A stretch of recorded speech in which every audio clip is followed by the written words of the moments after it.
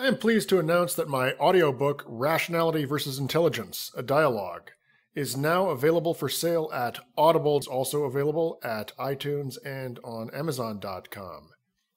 In this short but profound work, it is explained how rationality differs from intelligence, and on that basis, it is explained why it is that animals, though undoubtedly intelligent, are nonetheless not rational.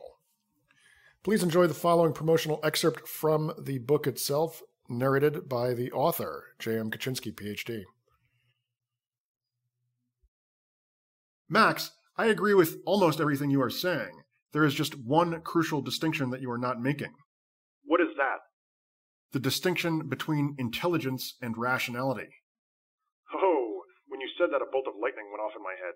So you see where I'm going. I think so. Let's suppose that Dr. Demento is some incredibly brilliant scientist who is in love with Sally. To this end, he creates a Frankenstein-type zombie that serenades her at night. Obviously, an incredible amount of intelligence went into Dr. Demento's creating this ghoul, but his doing so was nonetheless not rational. Exactly, Max. There was a lot of intelligence in what Dr. Demento did, but no judgment. Precisely. He did not reflect on what the probable consequences of his efforts would be. And it is precisely this sort of reflectiveness that is the very essence of rationality. Please clarify, sir. Intelligence is about the world. Rationality is about one's relationship to the world.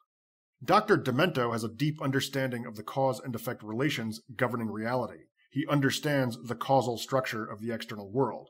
And this makes him intelligent. What he lacks is a certain reflectiveness about his relationship to the world. He does not take the trouble to ask himself, is this course of action likely to further my own objectives? Nor, a fortiori, does he ask himself, are my objectives ones that are worth having? I see.